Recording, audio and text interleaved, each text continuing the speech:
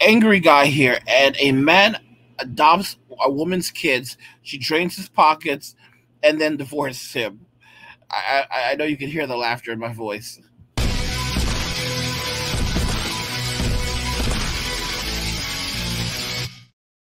So a man adopted a woman's kids. She drained his pockets and then divorced him like the simp he was. I don't really feel too bad for him, but we're gonna see more about this today. This video is brought to us by Pink Book Lessons. Yeah. So let's just jump into it.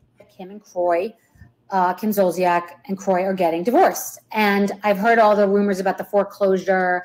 And I thought to myself, marriage is hard enough. Bringing other people into your life and highlighting it for years on TV. I did it for a short time and I paid the price. And now Kim and Kroy, they are the latest to pay for it. We have seen dozens of marriages showcased on The Real Housewives, and across all of their franchises, we've seen dozens of divorces.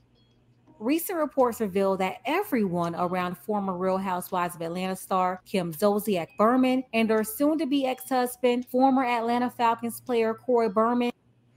So this guy is a former NFL football player. Former NFL football player, and it appears that this guy went and got some single mom, adopted her kids. She spent all of his money, and now she's divorcing him. Take whatever little he has left, and the kids. And of course, she'll file for child support, and have him pay child support for kids that aren't even his. My gosh, talk about a simp. Expect their divorce to get really bad. The couple shocked fans when it was reported that Kim filed for divorce after 11 years of marriage. 11. See, what these women also do is they wait. They wait for that 10th year. Or they'll even go to the 11th year. Because after that amount of time has passed, then the prenup, a lot of times the prenup won't be enforced, at least not in the same. It would have been enforced prior to that. Because a lot of these people, the prenup is only good for 10 years. A lot of these relationships, the prenup is only good for 10 years. All right. So she made sure to go the extra mile, go the extra year. She planned this. This is all premeditated. I've told y'all from the very beginning. Women are planning their divorce before they plan their wedding. They're planning the exit before they plan the entrance. All right. I'm telling y'all. Kim, 44 years old, Kroy, 37 years old. That makes Kim 7 years older than Kroy. Their relationship is now making headlines. What kind of simp marries a woman who is 7 years older than you, has kids, and literal no real value? Like, I mean, that doesn't make any sense. But that's the modern day simp. After months of Kim denying their financial troubles on IG and going off on everybody. You guys, can you believe it? I'm still in my house, you lying sacks of shit. Like, it's hilarious. Not a true story. Not a true story, friends. Not at all. Don't you guys think I'd sell my Rolls Royce or my G-Wagon? People just find amusement in being stupid. Nah, Kim, I think you're the stupid one who can't figure out how to balance your books and stop spending money you don't have on plastic surgery, wigs, cars, and clothes. But yeah, she's been living on credit. That's really what's up. She's been living on credit, and she's trying to act like she's still somebody, but she isn't. Yeah, that was Kim talking crazy on IG just 7 months ago. She went live to tell everyone that their home did not get auctioned off in November 2022. Her family was still in it. The whole story wasn't a complete lie, though, by the way. It was revealed later that the couple's Alpharetta, Georgia home was scheduled to get auctioned off on the steps of the Fulton County Courthouse in March 2023, but they stopped the foreclosure by working things out. Now more news is coming out about the couple surrounding the debt, how Kim is running away from the marriage after causing all of this debt. Everything was all good once upon a time when Kroy took her and her 2 daughters in, adopted her daughters. They ended up having... My gosh. Guys, do you see what happened? So this simp took her in, adopted her 2 daughters, and then went and got this woman pregnant. So now he's going to be paying decades of child support for children that aren't even his. This is some real simp shit right here. And I bet y'all this is the same type of dude that was in the church. All right? I bet y'all this is the same type of dude that was in church, like good old country boy, right? Just a good old country boy trying to do the right thing. Do the right thing. Dude, you fucked up your entire life. You fucked up your entire life. All right? Because there's no one in their right mind that will tell you to go marry some single fucking mother. And then on top of that, she burned out all your fucking money. You burnt out all of your NFL money over what? Some single mom and her fucking kids?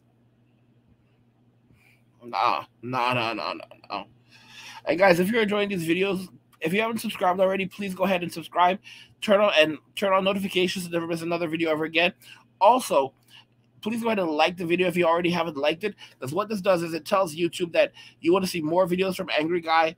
And so YouTube will say, okay, well, you want more? We're going to send you more. And you'll get more in your home feed. You'll get more suggested videos from me. It'll be awesome. And if you're enjoying the content I'm making, guys, hey, drop me a Red Bull. You can drop me a Red Bull via Cash App, Venmo, or PayPal.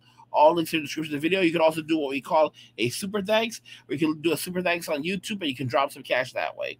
All right? But again, it's up to you. It's up to you. Guys, stay out of the church. Stay away from these organizations that are only designed to keep men on the plantation and in mental slavery. Because no one in their right minds would go and marry a fucking single mother that had a bunch of grown-ass kids, a woman that was already 7 years older than you. And look at this guy out here looking like a fucking simp, thinking he looks sharp. You look like a fucking joke, bro. Having an additional 4 kids together.